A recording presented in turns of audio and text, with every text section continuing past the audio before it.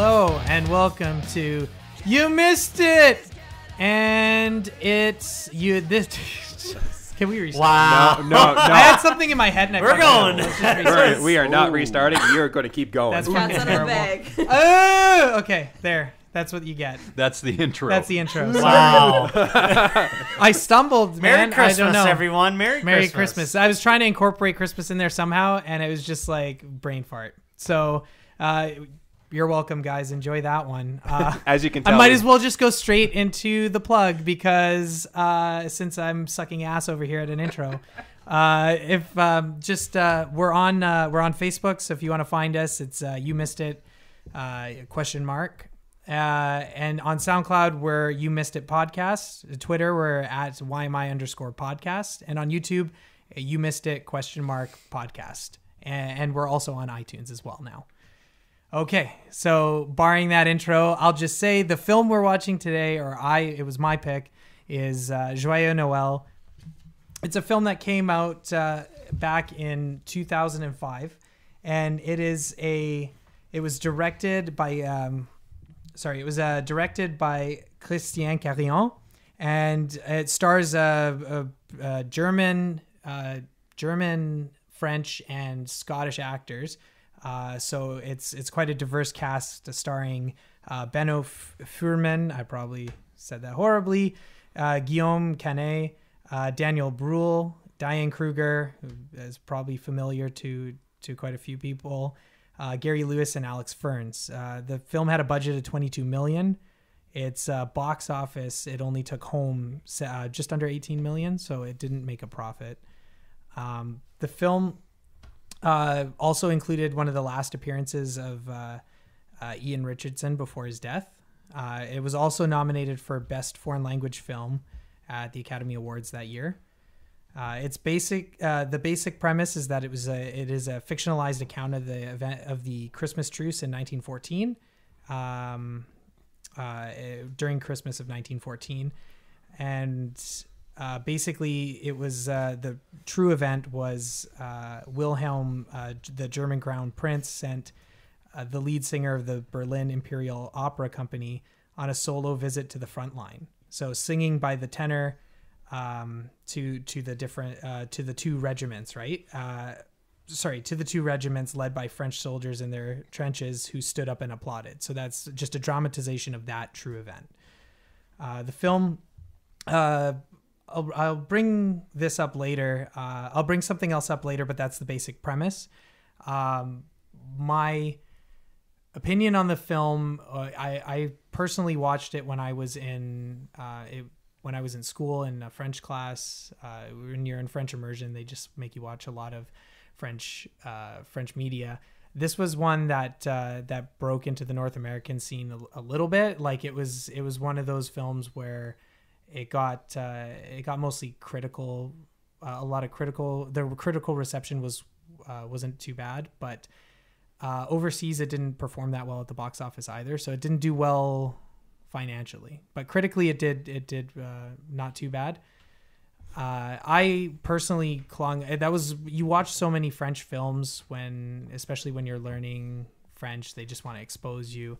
And that was one of the ones that stuck out for me just because I found it very unique at the time. It was very different than a lot of the films I'd watched in French or French cinema. It just felt kind of unique. And I was also a big history buff, so I had a soft spot for that.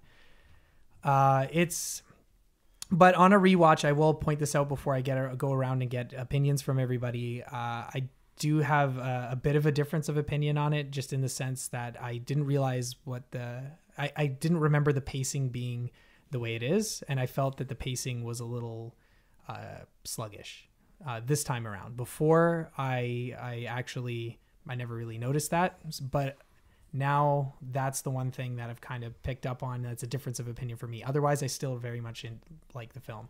So I'll start off on my left. And we'll start with Alex. What did you think?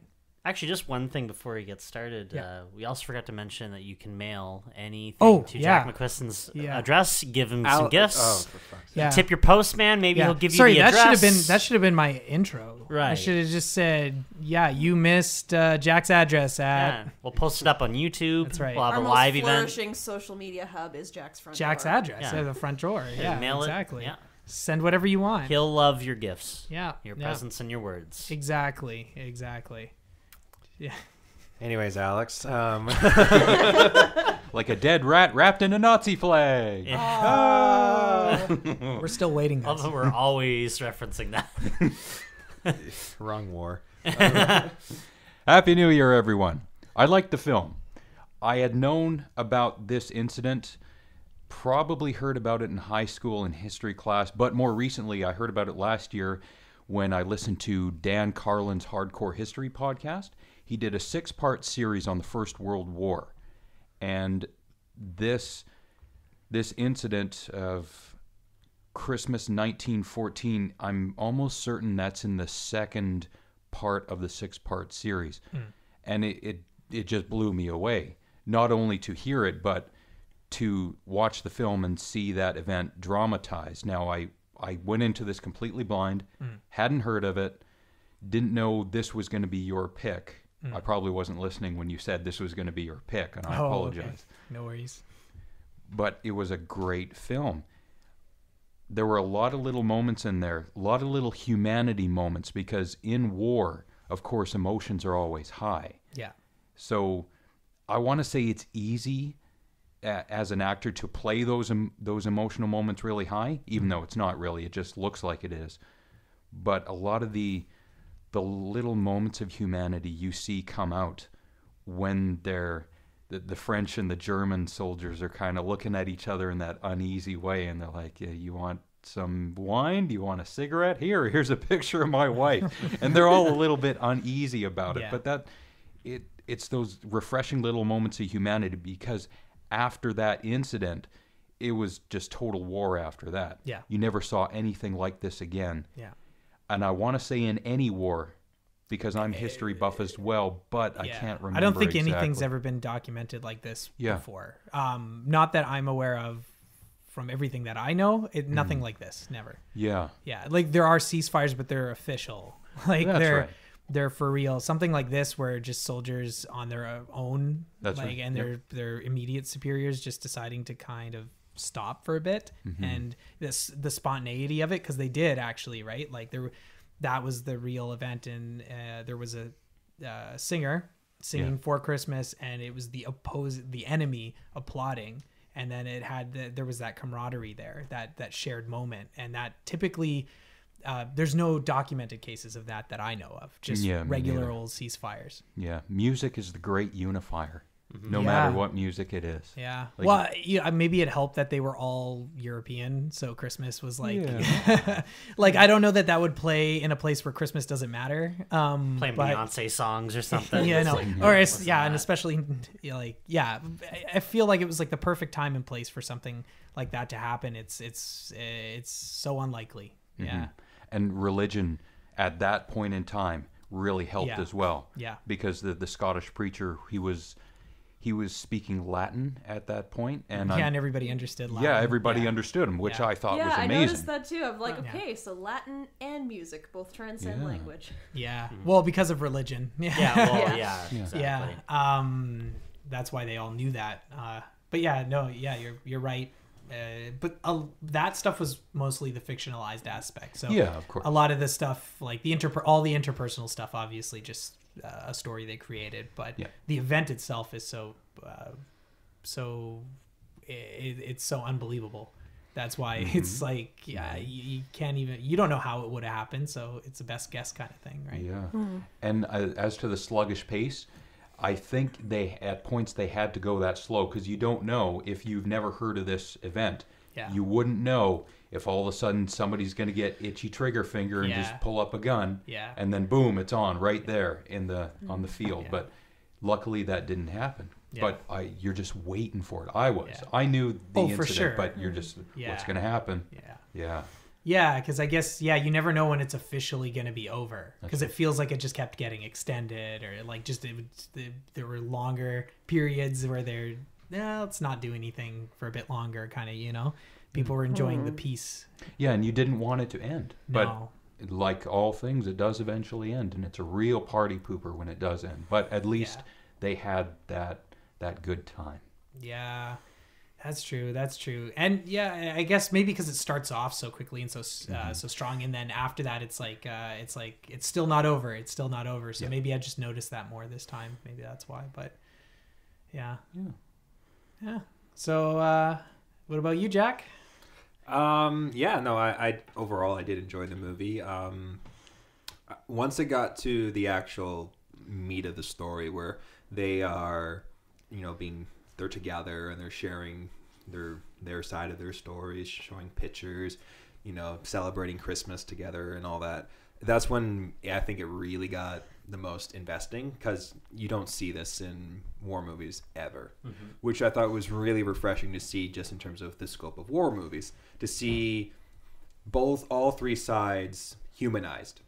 Usually in most war films, they're, as the priest in that one scene, they always frame it as there's the good side and these are the evil Satanists, pretty much. Well, it's not just the priests; it's the children at the beginning too, reciting propaganda. Yeah. Exactly. Yeah, I was gonna bring that up too, right? That was meant to just kind of establish this is what we're taught, this is what we're told. Exactly. Yeah, just like "And Justice for All" when you hear Exactly. the kids at the beginning. Liked it a lot more here though. And I think it was a little more effective. Well, because they spliced it in, it's all kids speaking 3 different languages, right? So it was just I dug. Yeah, no, I prepare dug you that a for the lot. film, I think. Yeah. No, I really liked that.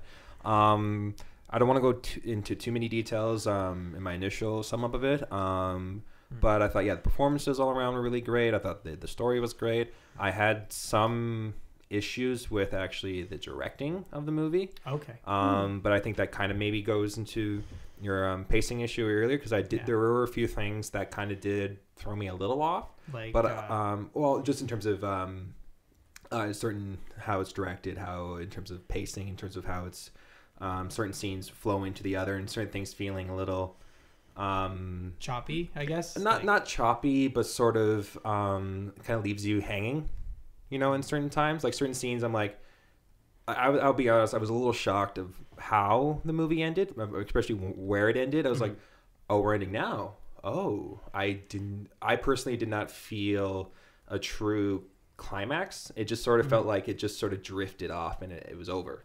So that was sort of one thing I noticed that kind of threw me off a little. It felt a little incomplete at times. But that's just that I hold that more in how the execution was, because I felt like the story, like everything else, the story, the music, the acting, and all that was really strong. But I felt like whoever was handling it wasn't up to chops with the story was. I felt like he sort of. I'll just do a little quick sum up. I felt like the director or whoever filmed this did a serviceable job, where he just basically got his coverage. He shot it well, but I would not say this movie is memorable visually. I think it's more, the only thing that really stands out with this movie is the premise and just seeing it executed, and you're just like, this is really interesting. But in terms of as a filmmaker, nothing really made me go, oh wow. It was just like, oh, okay, standard basic filmmaking 101. You can learn this on YouTube in 5 minutes of how to coverage all those shots. The only thing that I really liked was that, and I think you made note of that too, is there was one transition with a fire pit. Oh shit, I was gonna mention that. And I was like, that was really good. But I love that. But that was really it. Yeah. The transition with the fireplace. When Diane Kruger goes to awesome. see, I can't remember his name, but the tenor singer in that room, and they're sitting on the bed, and then by the wide shot, and there's a fireplace just sitting in the background, and it fades to black, but the fire still stays lit, and then it fades back, and, and it shows that they're now in bed. That was really cool. Yeah. That was it. That's the only thing visually that I remember. I felt like with something like this, there was so many things you could just show story-wise, visually, but I think they kind of missed those opportunities. Like there could have been some really, really good shots to kind of sum up the whole story I think, or at least would have given this movie a little bit more oomph. That I felt like was missing, and I feel like that's on the director more than anything, because everything else it was spoon fit, and this is like movie gold in terms of making, in terms of storytelling. There's so many good things you could do with it, but the execution I thought was a little, and I think that's why I think it's underrated, and why I don't think it's really a lot of people talk about it, because. It doesn't really live much of an impact as a filmmaking. It's just the story itself, I think, is really what's the draw. Because after this, I really don't have a desire to go see it again, unless it's just, whether it's for Christmas or just to look at something, a fictionalized version of history. That's really the only draw. Besides that, I have no real desire to watch it again for anything else besides that. And I feel like that's sort of why I didn't go up. But anyways, that's sort of overall, I still enjoyed the movie. I did like it, but those are my main faults that I saw. So just the filmmaking aspect. Yeah, I thought it was a little just standard. Okay. Rylan? Well, Jack has some interesting points, but Yeah. There's no need to laugh. There's no joke coming. It's okay. I thought that was a takedown. Slam, Jack slam. Fight is on. No, well, I mean, She's on fire. She's heating up. Yeah. Well, no, I mean, I can understand like what you mean from a production aspect. Like, it's certainly not a spectacle film. It's not grandiose. It's not epic. It's not heroic. It's just kind of a snapshot of this historical moment in time, or dramatic snapshot of this moment, and kind of more. I was far more drawn to the emotional aspects than anything else. Like more, kind of like along the lines of what Alex was saying, like a glimpsing into the moments of humanity, and kind of asking yourself, what does it mean to be human? What does it mean to do the right thing? What does it mean to forge a connection with somebody, like however brief? And kind of exploring that under the overarching dark cloud that is, a massive war, is just fascinating. It's kind of it's like hope blooming in an environment where it shouldn't be.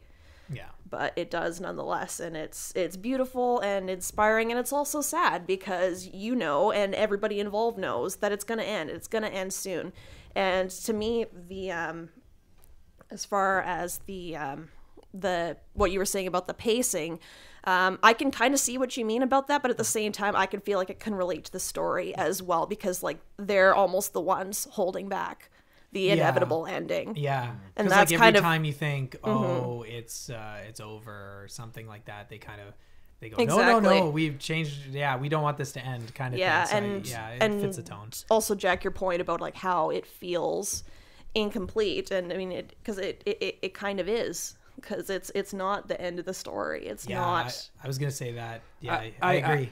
I see where you're coming from there, but it's more or less the next step would have been back to war. No, and I get that. Yeah, and they established that that's what everyone's doing. Yeah, no. You don't need to get any grimmer than that. It's enough of a downer already. Yeah, and that's no. I didn't mean incomplete in terms of like I wanted to see. No. I'm not saying that, but you sounded like you kind of wanted more elaboration in the end, and I feel like just lightly touching off and implying what everybody already knows happens was more than sufficient in this case. Yeah, and ending on the song that also kind of brought them together, because that was the kickoff song as well. That kind of got everybody to listen and to start making that connection. Yeah, it was a song they learned from the Scots. It's not even a German song. Yeah, and I should really clarify though. It's not so much what they did in terms of the ending. It was more or less the execution of it, which I thought was a little lacking. No, and that's the incomplete. It's like I felt like this could have been this whole ending. I like how they ended with the song and them drifting off. I like Back to War.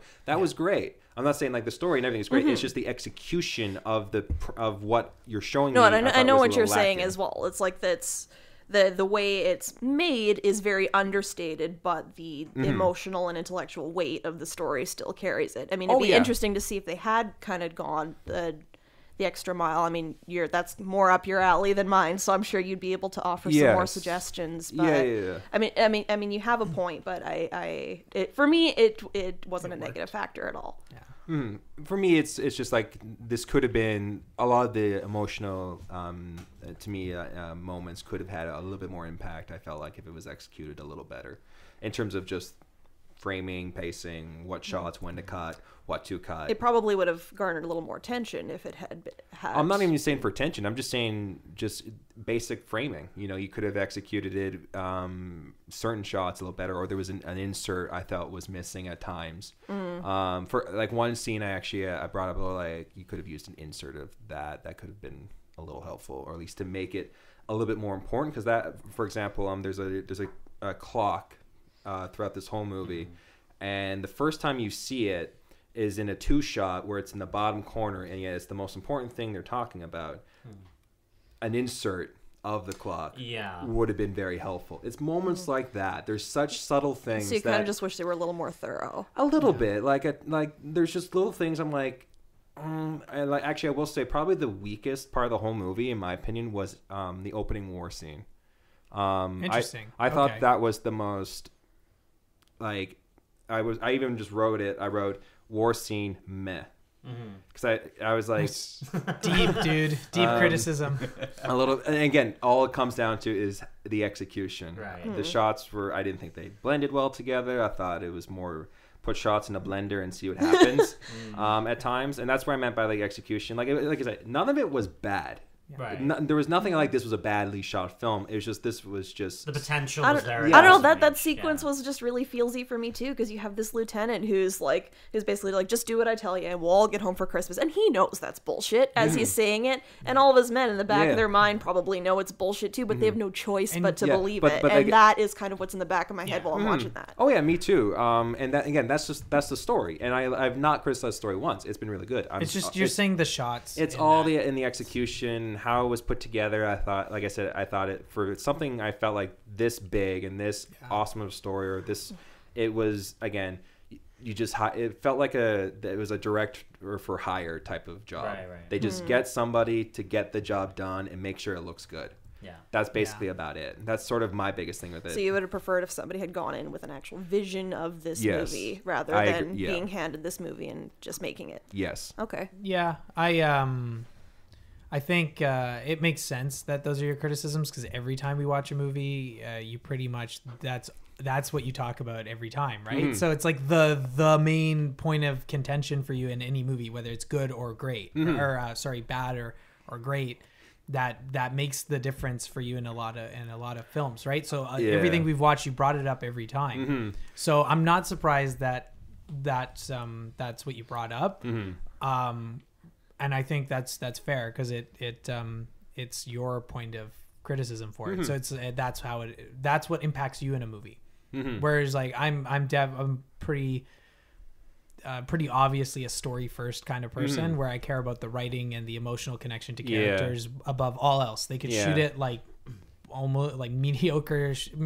Shot in a really mediocre way, but as long as the story hits home, I'm good. Oh, absolutely. Story's king for A me. stronger story and a little bit weaker production value is much, much better than vice versa, in my opinion. Oh yeah. Oh no doubt on that. I'm always just in the mindset that, to me, filmmaking can take even a crap story and even a great story and make it that much better, in my opinion. Like, certain movies have stood the test of time because of how it was executed, whereas there's probably hundreds of stories that, given in different hands, it could have been different. Right. And that's sort of how I always see things. I'm like, if this was in different hands, or if someone else had an approach to this exact same, you didn't change anything. You didn't change the script, the story, or anything. It was just somebody else had a different eye for it. How could it have been any different? Or it could have been worse. It could have been better. I'm not sure, but obviously I'm just seeing what was presented, and I'll give my opinion on it. No, but I do see those. That's how I do see a lot of movies now. No, I know. I wasn't like criticizing you for it. Oh no. I was saying that it makes sense, because that's how you watch films. And yes. I get it. I get it from your perspective. And I can see that it's just a different way of watching movies. You watch it differently than I do.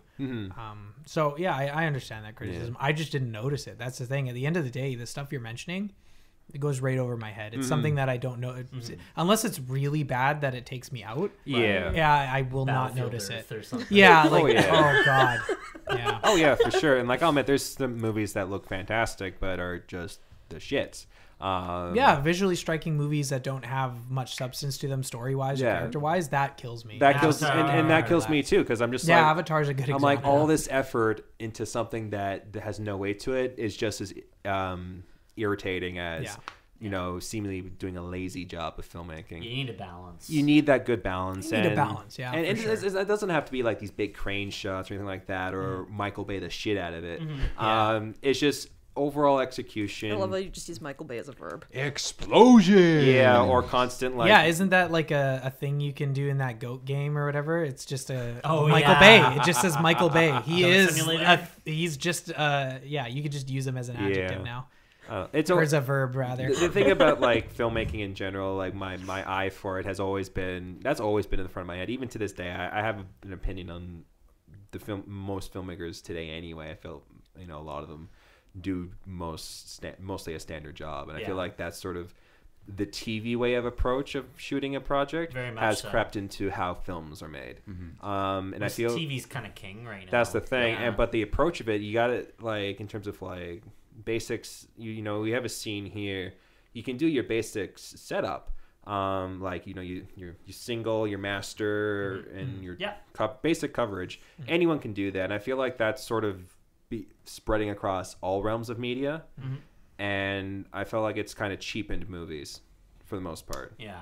I felt like a lot of films these days don't have the, for lack of a word, cinematic quality to it.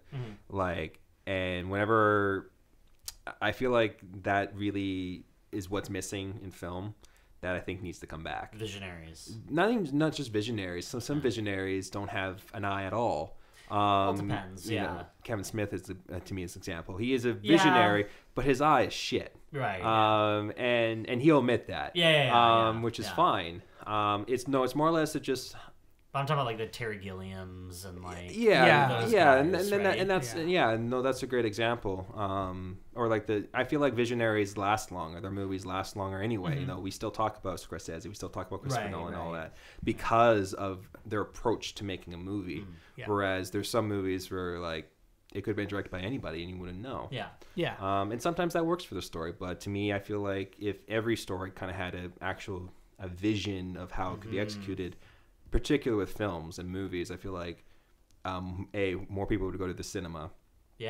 Because I hate it when I hear like, oh, I don't have to see this in a theater. And I hear that more and more often, and that to me is more of a concern because if movies are being made and most people don't see them as a good excuse to see them in theater, then they should have never been made for the theater to begin with.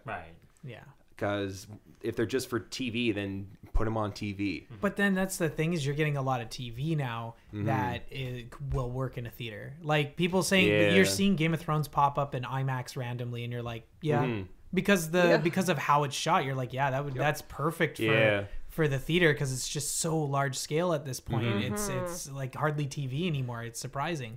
I would say like even a movie like it depends on your taste, I think, for films. I think a lot of people they don't want to go see a slower paced film in the theater as much because they're like, well, why? I don't need that extra surround sound or that bigger picture because it's just like, prestige film or this or that, right? That's why a lot of people that's why they'll see Marvel movies in the theater as opposed to like everything else. Well, that's why like Sight and Sound, I don't know if you saw this or whatever, but they put Twin Peaks: The Return as their second favorite movie of 2017 as well for the same kind of reason, right? It's so cinematic that it's like it's beyond TV. And there's been shows like that there's always been the odd ones, or it's getting more and more less odd and more of the norm of having these very cinematic TV shows. And I think because that's basically because of digital technology with digital cameras and all that. You used to have to shoot TV shows on video, and then you still have 35 millimeter film for films, and the quality difference is like night and day. But now they're so close. It really just comes down to lighting and framing, and that's sort of where I come. And budget. And budget too, but to me, you can make a $2 million movie look like $100 million with all how you light it and how you frame it. Yeah. Oh, absolutely. And to me, and your vision. But that line is blurred so much now between film and that's where I come in is more like there needs to be less of a blur. Mm-hmm. Well, I mean, I think like Netflix is a prime example of that, just because they're pushing movie level quality from a lot of their content. That's what they want, but obviously they don't have a relationship to distribute it in the theater, or they typically don't go that route because it's their service. Yeah. So you're getting movie quality, not always. Obviously, a lot of their stuff is not great either, but same with movies. So they're having that quality, but it's all at home. It's you can watch it on your phone. So I think it's more to do with the medium, the technology. Absolutely, right? And just finding like the ways to less about the filmmaking is what I'm saying. Yeah, and to me, it's just like you got to, with filmmakers, at least to get people to go to the cinema, to really think about shooting your movies as if they were meant to be seen on a big screen. And I feel like that is a big thing that a lot of directors are not really thinking of, which granted, like the movies now have a forever life outside of the cinema, like with Netflix, watching on your phone. So that does take into account. Yeah. But to me, like if this road kind of continues, there isn't going to be movies and TV anymore. It's all just going to be one thing. Right. Which to me, actually, I think will hurt the film industry than actually help it. Do you think so though? I do. Because like at the same time, wouldn't that open the door to having things that are now considered TV shows being able to have to be played in a theater? It would open up avenues. They won't go to the theater. That's the thing. Right now, but you're saying they still won't. Too long. It's not because here's no. Well, no, okay. Like, sorry. I guess if it's we're saying like a season of a TV show, sure. Yeah. But I'm thinking more these TV companies that you're thinking like you think of as just that, like HBO and stuff like that. They're putting out content that is a couple hours long, an hour and a half. They're putting out documentaries. They're putting out all these things that would easily fit into they would easily slot into the theater right alongside movies. Oh yeah. So I don't think it's going to kill the theater. I think that's like a doomsday prediction. No, not in terms. Not.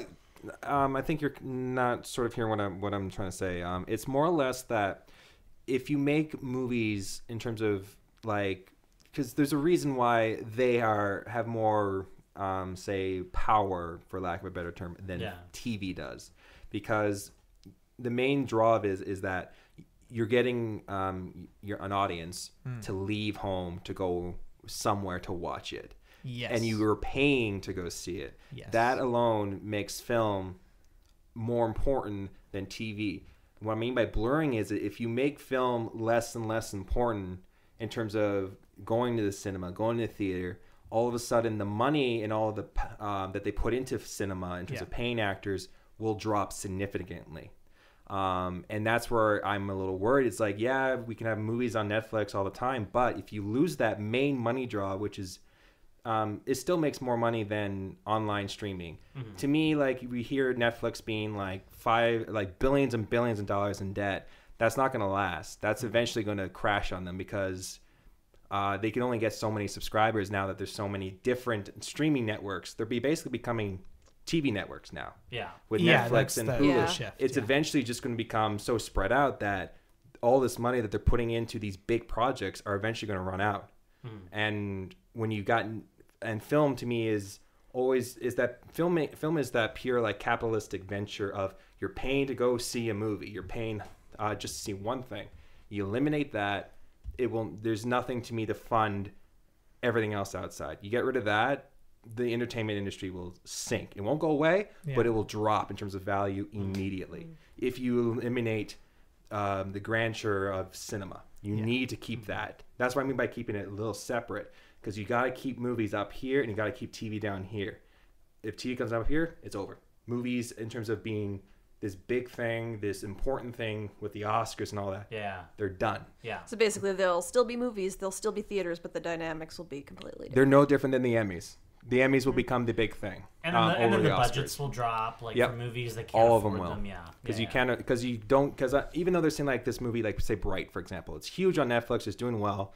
Yeah. But we don't know how much money it's actually making. Well, they greenlit a sequel, so it can't be that bad. It can't be that bad. Again, this could all change. That's the thing, is that you're saying that, like, as things change and more people are Netflix, like services like Netflix become a digital distribution, streaming becomes the go-to de facto way to watch content. If that actually ends up happening, you'll see subscription prices go up. You'll see, because the only reason Netflix has such low subscription costs are just because they've been trying to break into the market for so long, and obviously they're successful now in terms of how much of the market they have. However, they need to keep growing because they have nothing else other than their service to go on. They're not Disney. They can't just be like, we're Disney, we have a streaming service, pay.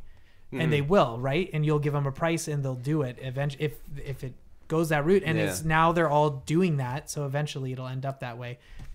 But I mean, just sorry, go ahead. Yeah, no, I'll just kind of finish this because we still gotta get Zach's opinion. Yeah, totally. We're not done with Ryland's yet. Oh yeah, that's right. I was done. It's like that's it. It's constant. I don't think it will ever. I'm not a doomsday where I'm thinking like when I read reports and like the movies are over, everything's gonna be on Netflix. I'm like, no. Well, it's like when television was being introduced. Exactly. Yeah. There's always going to be a place for it, but my mindset is for filmmakers out there is like make your movies actually. If you want people to go to the cinema, make it cinematic. Yeah. You know, that's sort of my thing. It's like if you need to get people an excuse to go to the movies. It's not just to see because like I said, the lines are being blurred in terms of what you can see on television and what you can see on film now. In terms of special effects, in terms of epicness, in terms of great stories. So filmmakers who want to make movies for the cinema, they really got to really tackle that to make it. Yeah, you have to get an experience at the theater that you cannot get at home. Exactly. Which is why complacency is what would kill the theater. Yes. And they are adapting because it's not just with the tech. They're trying always to have new tech in their theaters, and it's a lot of that's on the directors, like you say, to implement, like, you know, Nolan's use of IMAX cameras and things like that. Super important. And then theaters are reacting in another way and having like Cineplex in Canada as VIP theaters. That's bringing people out who otherwise wouldn't, because it's like, wow, this is a whole experience that I don't get at home. I get comfort of home sort of, but I get like service and all this other great stuff so at the end of the day, people will go see movies they're not even that jazzed about just because they want to go out. Exactly. And that's the smart response. And I think I don't know, it's just too doomsday-y. I think it's just going to adapt. No, and I don't like, to me, like, I don't think it will get to that. It's to me, but you can't be like naive about it or blasé about it, thinking, oh, it'll be fine. Like, you got to be aware of it. And that's sort of what my thing is, like, I'm aware of this.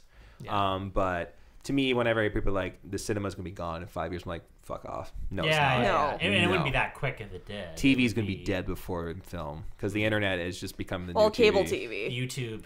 Yeah, so you're saying cable. Yeah. Cable's done. Yeah. Like, people are cutting cable all the time. Whenever people are, the ratings are going down, it's like, because people have less cable. Yeah. That's why the ratings are going down. Yeah, if you think about it, we're consuming more content than ever before. However, cable TV ratings are going down, and theaters are seeing the record low attendance, right? In 25 There's years. a reason for that. So it's not that people are watching less, people are watching more. It's just where everybody needs to adapt. Yep. And we're getting there. And that's pretty much I think that's the perfect place to end it. And put it over to Zach. Would you see Joyeux Noel in a theater? Well, this is I mean, I guess that's the question now, right? And to put myself in a slot, I guess, because, I mean, clearly, I think Jack liked it the least. I think that's fair to say. I didn't hear your opinion, so No, well, that's where I was going to come in, is that I think I'm somewhere between Jack and what everybody else has said, because you guys have been very enthusiastic. And you liked it, Jack, but you. No, I really liked it. But It was good. you had some big problems with the direction, and I agree with that, but I don't agree with it to the degree that you kind of put it out there. I agree that there's parts that it felt a little plain, and it could have used a little boost and things like that for sure.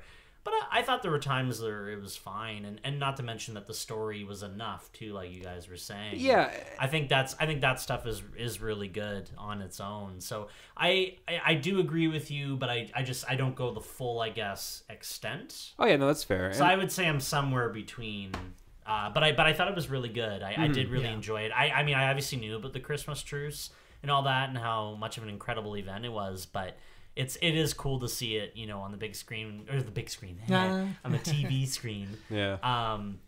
But it would have been cool to see it on the big screen still, because you get all the performances, you get the music, you get, the cinematography. That's the thing about period costumes, always looks nicer on a larger screen. Yeah, that all that period piece stuff. And I mean, I think it would work on the big screen, but I agree that, but there is times where it's like, you should have got this shot. You should have, put this together a little better. Yeah. And the sluggish, I would say you're right.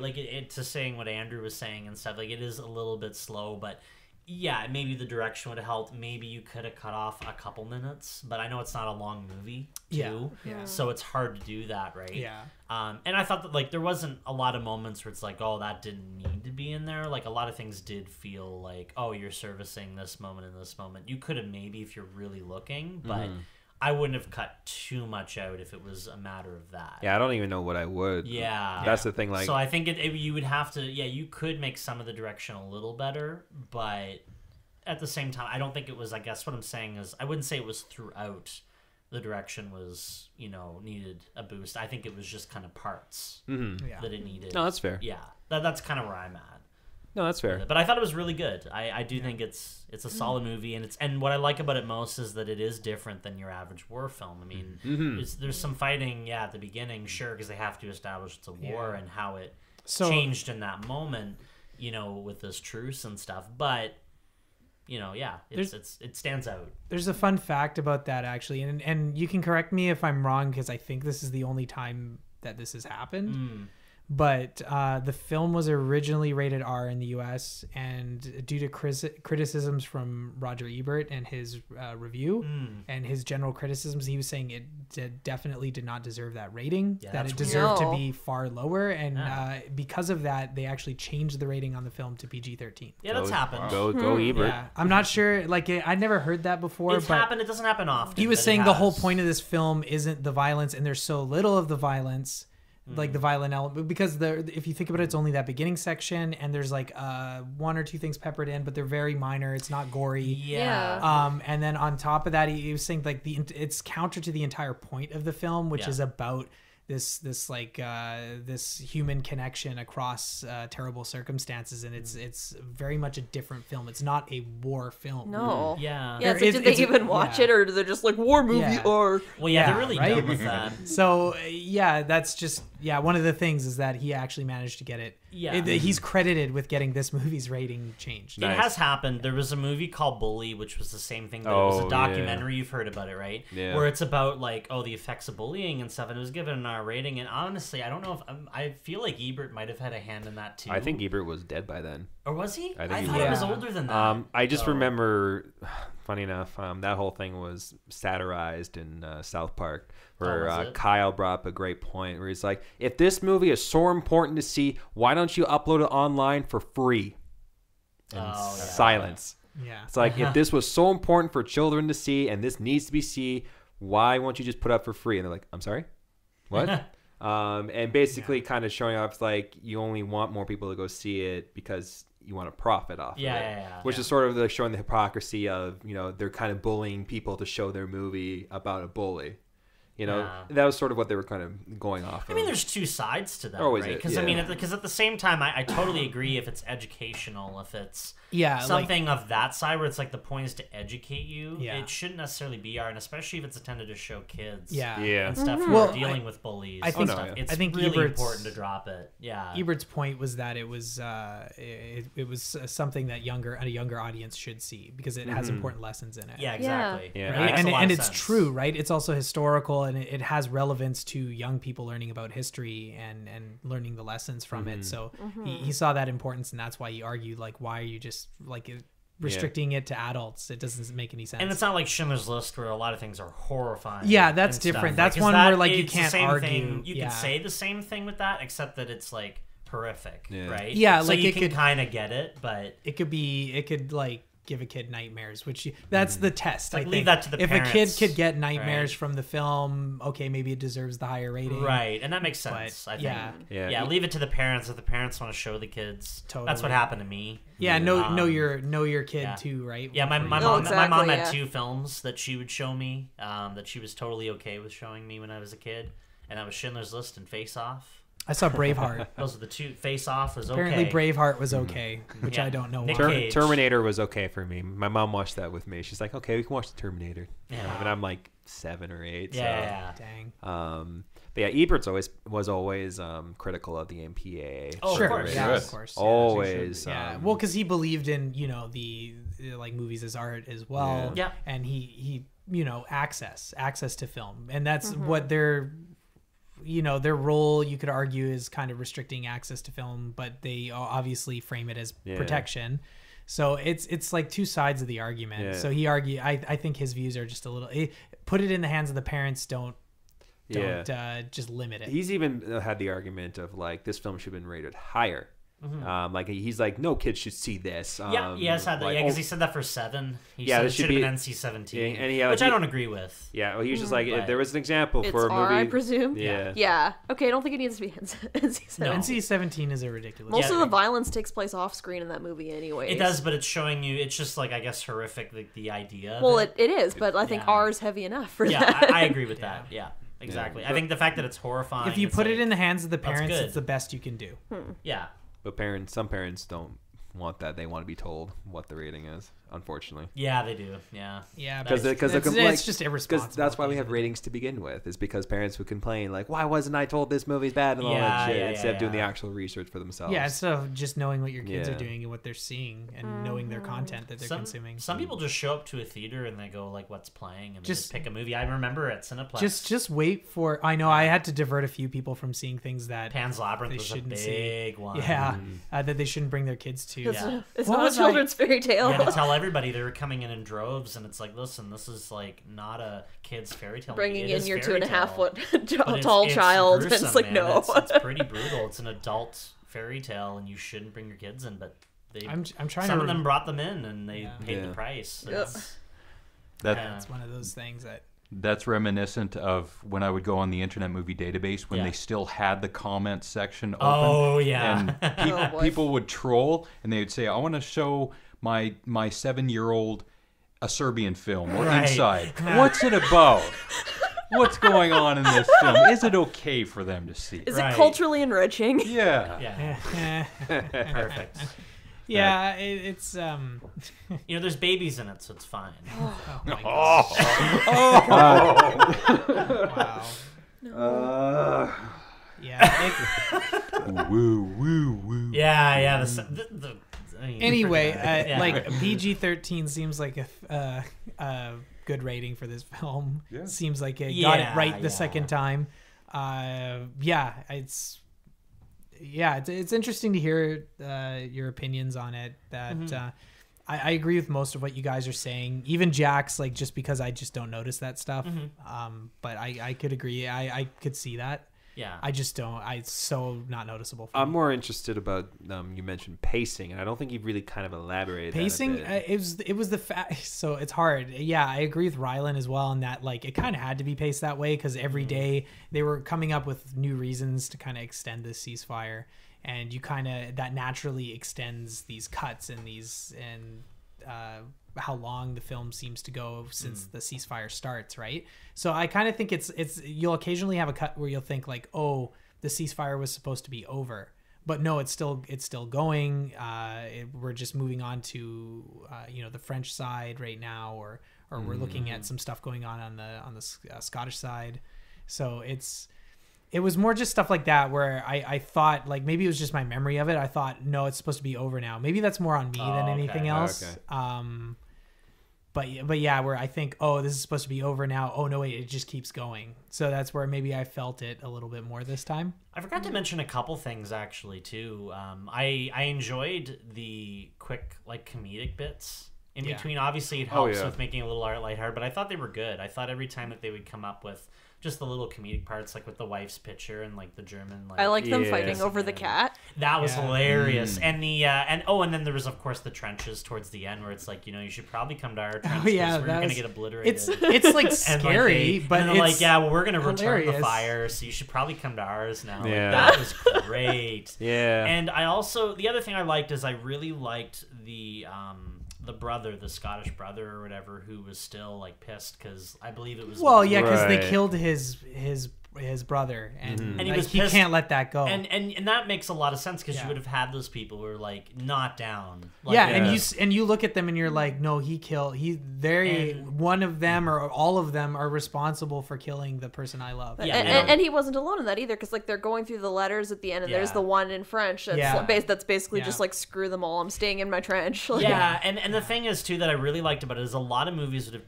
done that. They would have taken that character, but then they would have had him change. They would have had him like have a brave heart, but then he actually doesn't at all, and at the end he shoots the guy, and it's like, or they would have over dramatized. I can't say the word. Dramatized him, right? Like he would have, maybe they could have done a standard duel where he's about to shoot him and all that. They didn't, which I will say that is I liked. No, he was just standoff. It was like a reveal almost that showed him, and he like, it's like, and I did really like that. I really liked that a lot, and I liked how they just didn't change his heart or anything stupid. Like I'll mention one. This ain't no Persona. Yeah. I'll mention one character. He's such a minor character, but he's the only one I did not care for. I'm like, you could have used another rewrite. Which was the Scottish main general, like the one who would come in and yell at everybody. Yeah, but I think he was just there to be a caricature, be there to be the guy that is like from up top, going, "What the hell are you guys doing? What's wrong with you?" Because the movie's trying to stick it to the higher ups at some parts as well. So I mean, they're not necessarily portrayed in the most flattering light. No. I'm not saying like portrayed in how he was portrayed and all that. And actually, I thought the payoff with them dicking with him about taking the long way. That was awesome. Was great. I was so happy with that scene. It was more or less when you compared it to because I did realize with the ending they cut to all three major people or higher ups and seeing how they all reacted. You had like the French with guy with his dad who was the priest and all that. Yeah. I like that scene a lot. There was with the Germans at the very end on the train, which I thought was really good too. Yeah. I just seen both. They both had. Scott's kind of had that with the priest though. With the priest, yes, that was good. But with that one general, I felt like he was the most stock written. Oh, okay. In terms of his dialogue, all of his, I'm like, you could.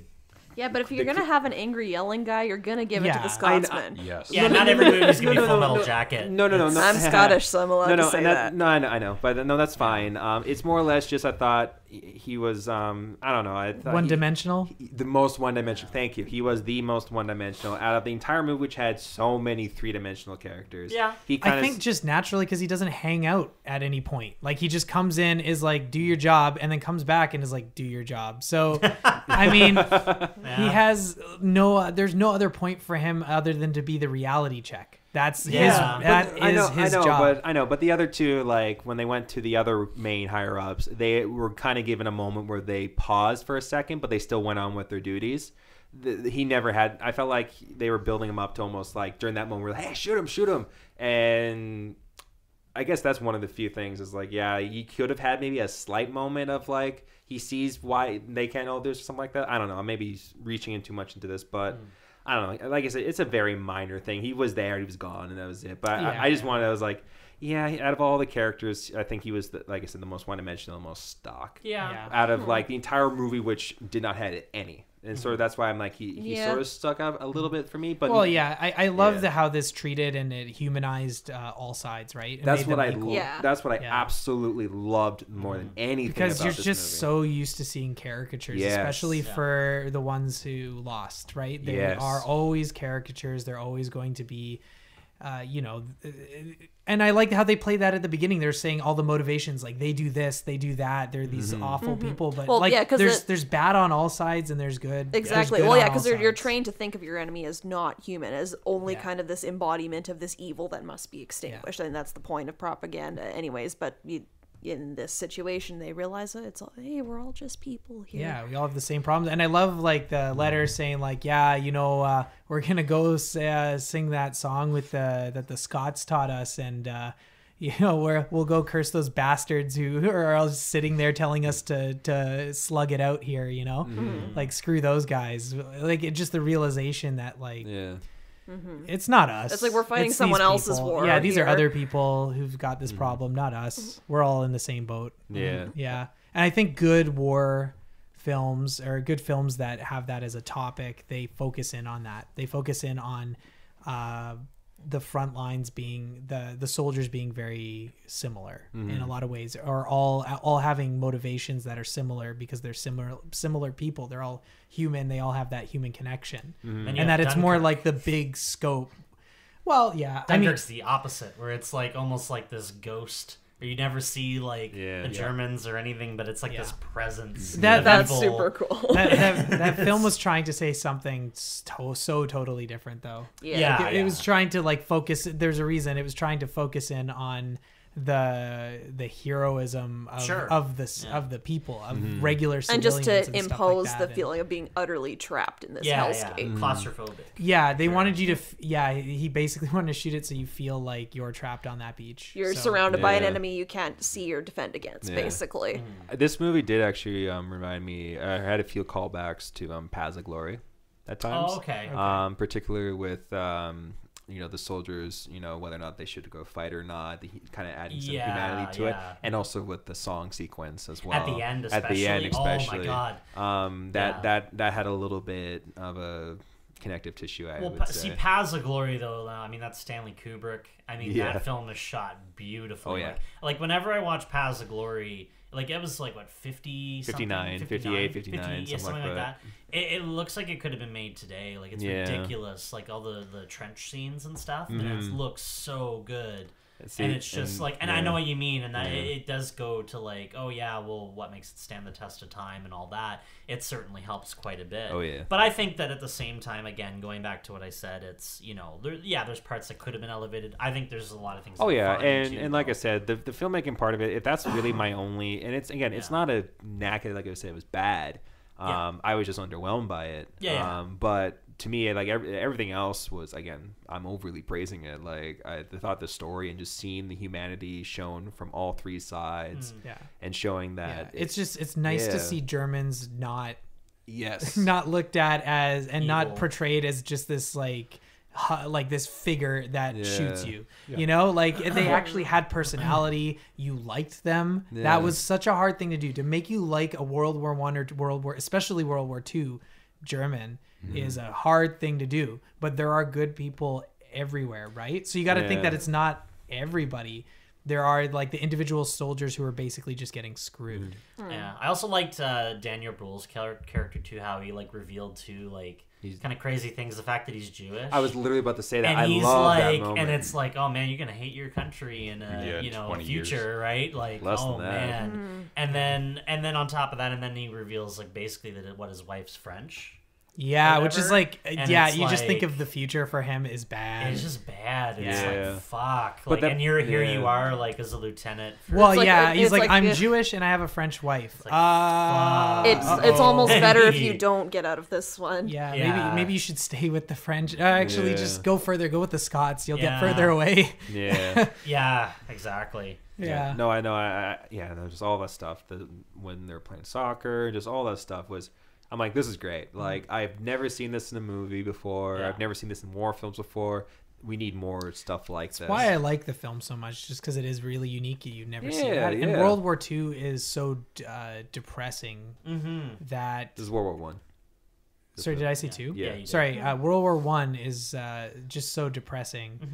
That's why there's not a lot of films made set in World War I. Like there are there, but you compare it to World War II. Well, because World War II is strategy based, which is better for making movies. Yeah, whereas it's more cinematic. World War I is just attrition. Kill all the guys, kill all the guys, kill all the guys. That's why it was so depressing, because it was just death. Okay, then there's we charge and there's more death, and then we wait, and then there was never much to it other than that. Pretty much almost all the World War I movies that I've seen have always had a no man's land set. You have to. That's the war. Like, so whether it's War Horse or as recently as Wonder Woman and all that, which that was a great scene. That's the reason why so many World War I films are set. They're set around usually just the periphery. They're not like focused in on just combat, because you just wouldn't be able to fill a whole movie with that. Otherwise, you'd just be showing the same thing. I was wondering, it's just like Melee for 2 hours. Yeah. Well, like, and that's like scary as hell if you think about it. Like, that's why it's so depressing, and that's why I do think it is interesting to explore these other aspects a bit more, because you want to see like the effect that this has on people. Yeah, there was a while I was wondering if Diane Kruger was going to be a German Wonder Woman for a bit. I was like, she was just gonna go in no man's land. Got the braces on. Oh, there you go. She's like, hold on a minute, I'm gonna take care of this. Yeah. And she just comes out. They have that shot of her climbing like the ladder. And stuff, and it's like, oh yeah. Yeah. That was that.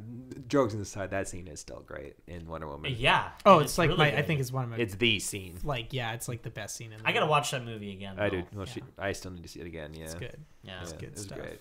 But yeah, I mean, yeah, it's a film. I think I guess we'll just kind of do final thoughts now, but I'll pass it off to Alex first. Do you think it's underrated, or people should see it? Or I do think both. It's underrated and people should see it. People should educate themselves on a little bit of World War I history, especially this particular point in time. World War I at that time was known as the Great War, not in terms of cool, but in terms of size and scope and the amount of countries that were involved, because up to that particular point in time, in terms of military campaigns and war, the world had not seen anything like this. And the brutality that happened, especially in the early part of the war, like I said, if you listen to Dan Carlin's 6-part hardcore history on World War I, there was something that just broke my heart. And this goes back to the pre-modern man, when people lived a lot simpler, and when someone died, it was a huge tragedy for everyone involved. Like just someone in your village, when they died, a lot of people were in mourning. Nowadays, I don't think there's that much humanity shown. Yes, it's sad when someone dies. I'm not denying that. But I think back then there was a lot more of an impact on people. There's more community back then. There was definitely more community. There was smaller communities, a lot more sense of community. I think now, because everything's so big, and that's the start of that, the Great War, with like just such a massive loss of life, and that's the start of that's part of desensitization, and how it kind of changed everybody's perspective on this stuff. So much loss that you have to cope with it, and cope with it by not... Desensitization just kicks in as a survival mechanism after a while. Yeah, so it makes a lot of sense. Yeah, my English teacher, I don't know if he got this saying from someone else, but back in high school, he said, when you see so much death, you become immune to it. Yeah. And so desensitization... And there was a point in World War I, it was very early on, the Germans were marching west, they had gotten to Belgium, and I think machine guns had been introduced very recently at that point. I think it was the Russo-Japanese War, where you see some of that. And when the Germans got, I think it was to the outskirts of Belgium, there were 2 machine gun nests set up, and the Germans would march in, like the generals and the people leading the campaign, they were thinking of the old school way. You just march in. They were destroyed. They were cut down, just one after the other, just like a war of attrition. They were just getting mowed down. It was so sad to hear, not even just to imagine, but just to hear that the loss of life, and these generals are just... they're stuck in the past. It was terrible. They don't know how to react. And they don't know how to plan around that, because war had changed right about that happened in World time. War II as well. Happened in Vietnam as well. With Blitzkrieg and the takeover of Europe. That's basically what happened. They didn't know how to fight back against a modern, revolutionary style of war, and it cost them big time. Blitzkrieg was meant to get around the trench warfare, just not even to get into the point where trenches would be dug, just mow right over and keep going. That was the brilliance of military planning when it came to Blitzkrieg. And exactly, and that's the problem with people being stuck in their ways and not adapting to that, is that you lose. And you see this horrible loss of life. And then it leads to stories like this, where it's just like, it's sad. It's just sad. It's sad, and a lot of the soldiers, like a lot of military generals, French and English, because they were still stuck in their old ways, they were fired. Like you're gone. You're out. Again, you got to listen to hardcore history to understand just how deep that goes. And because it was such a great war, it was a terrible war, even early on, so many people dead within the first year or two. Yeah. So to have something like this happen, it's really a psychological relief. It's a lifting. It's a burden where it's just this little blossom of humanity, even just for a brief moment, even just for a few days at this point in time, where, yes, they're enemies. Yes, there's political reasons why it got to this point. But where music comes in and they can all put down their guns and just have a moment or two together. Yeah. It's beautiful. It's a sappy message, but it like to think about it of how how romantic of a notion that is, but it does hit home because it is one of those needed. Yeah, you just want to feel that. You want to believe that is still exists in our world, that people have that common unifier and it can still happen. And the fact that it's true and that did happen, it makes you hopeful. And I think that as hokey as something that can sound on, like when said out loud, it's reassuring and it's something we need. Yeah, and a credit to the writers for the dramatization, for bringing in those little bits, like with the alarm clock and the French wife, like that humanization broke me right there. Elements where they made all these different people human, and alarm clock for that guy, and they found ways to make everybody human. Yeah, these little subplots. I really think that helped to bring home the beautiful part of that event. Yeah. Yeah. It's good. Jack, do you think this is something worth that they should see, that people should see? Yeah, definitely. I think this is definitely. I think everyone should see this movie and know this story, and just see that, as Alex alluded to, this is has a very hopeful message, and I think the world needs more of this, especially now. So skip Battlefield 1 and watch this movie. Go straight to it. Yeah, I was actually just thinking of Battlefield 1. Yeah, and there's actually a good line in this movie that kind of, I think, really sums up, again, what you were saying, Alex, which is Diane Kruger mentioned she wants to go see, her man, and mentions I guess the officer who gives her like the pass says that you only want to be for like one day. That's it. It's like a minute to you is not much, but this minute to me is a lot longer than your minute. Yeah, I think her quote was, "Our seconds are longer." Right, something like, I couldn't remember the exact line. It's our minutes are longer. Or sorry, yes, our minutes are longer. That's and I feel like that is almost sort of like the main thing that kind of goes across the entire movie. Of like all these characters of just stretching this out as long as possible. Because if you think about it, it's like a day-ish. Yeah. So and yet it's not long. This little moment has been played out and stretched out where they'll remember this. Like Inception has another good line where like positive memories outweigh and outlast and have more of a powerful impact than negative memories, because they affect you more. Right. And yeah, no, this is overall, like I said, this movie is really good. Beside my little, let's be honest, little filmmaking snobbery a little bit. Let's be honest here. But we need that perspective, though. Yeah, no, and that's we definitely do. But I definitely see that it's because as soon as I brought that Yeah. up, I saw Alex just laugh.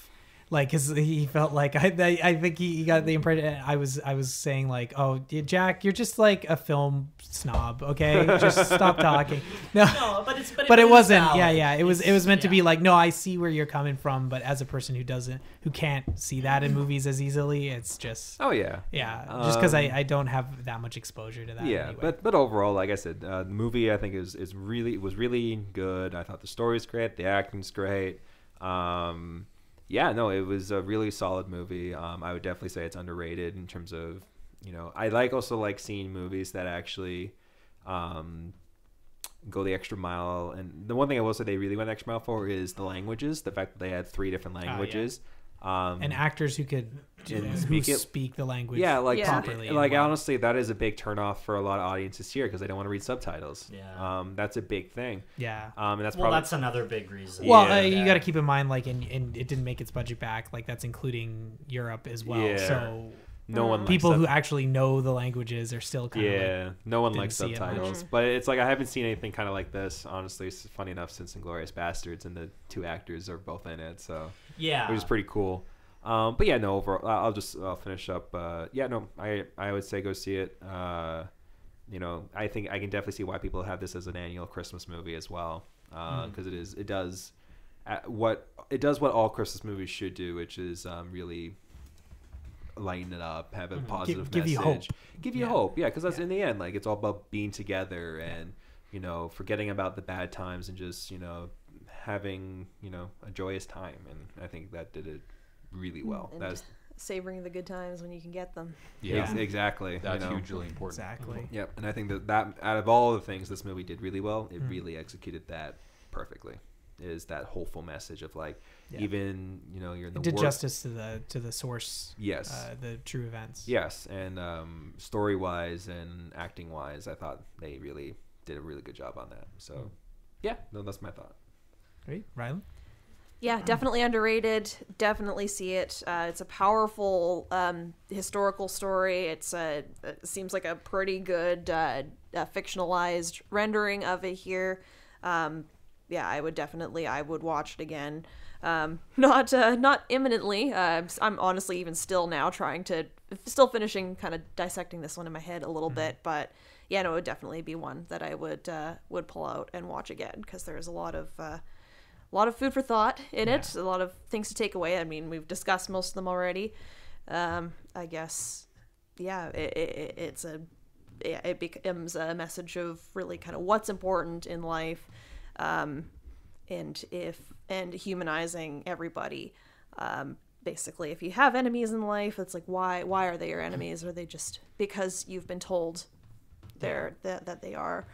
And I guess one more thing that you could take away from this is sing more. You'll make friends. Yeah, play an instrument. Yeah, you could just hum if you can't sing. If you have you don't feel like singing, but you could always get involved. Yeah. And Zach. Joyeux Noel is very swell. God damn That's it, what I Zach. gotta say. That's what I gotta say. No. I think we have a contender for worst pun so far. Yeah, that's our Serbian film moment right here. Is that? Is that even a pun? It's just a rhyme. Like that's what I'm going. You with. Spoke, so it's terrible. Oh, okay. Sure. Insert that crowd. No, yeah, I think it's I do think it's a really good movie. As I mentioned before, I do see Jack's points about the direction at points. It could be a little more up to par, but I do think there's some great scenes too. I actually really like the stuff at night. I like the mass. Stuff like that. Those scenes I thought were really well done in that regard. But yeah, I think that there was obviously like other scenes maybe in the trenches and stuff that could have been a little more fine-tuned. But overall, yeah, I mean, I really liked it. I thought the story was solid, even though I knew the story, with the performances and the music and things like that, it really elevated it. So yeah, I think it's a sexy movie. For sure.